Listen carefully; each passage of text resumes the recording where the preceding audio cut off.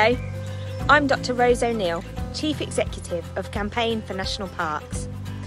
We're the only independent charity dedicated to protecting and improving the national parks in England and Wales, our most beautiful and most important places for wildlife. I'm speaking to you today because we need your help. We're campaigning to stop destruction, and we need to hear from new generations about why our national parks are worth saving. So we have created National Parks New Perspectives, a scheme to get young storytellers involved in the campaign. Thanks to our generous supporters, last year we raised £10,000, which enabled 10 young people from very different backgrounds to create films or write stories covering 10 out of our 13 national parks.